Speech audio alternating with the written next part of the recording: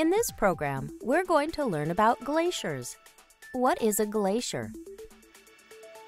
A glacier is a large, slow-moving river of ice, rock, and dirt.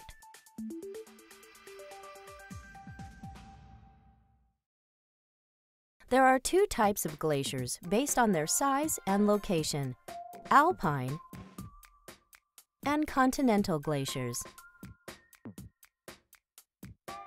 An alpine glacier is a glacier that moves down from mountain peaks into the valleys. Alpine glaciers begin high up in the mountains. As the glacier grows, the ice flows down the mountain and into the valley. The Alps in Europe have many alpine glaciers. A continental glacier is a gigantic mass of ice that is much larger than an alpine glacier. Continental glaciers can bury miles of the landscape, and only the highest mountain peaks poke out through the ice surface. When a continental glacier reaches the sea and begins to float, it is called an ice shelf. When chunks of ice break off of an ice shelf into the sea, it is called calving. Calving produces icebergs, which are large chunks of ice that float in the water. As many as 10,000 to 15,000 icebergs are calved each year. Most continental glaciers are found in the polar regions of Earth, at the North and South poles.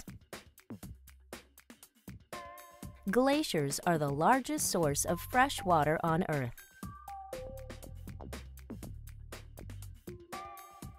Glaciers are formed by the piling up and compaction of snow.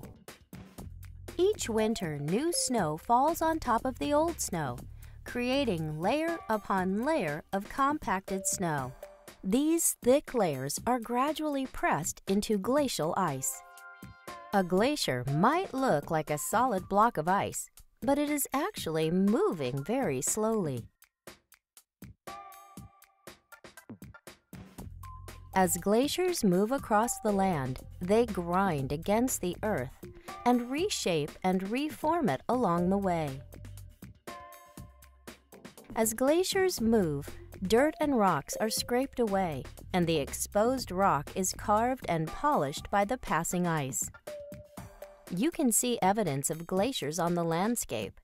Alpine glaciers pluck and grind up rocks, creating U-shaped valleys and sharp mountain peaks and ridges.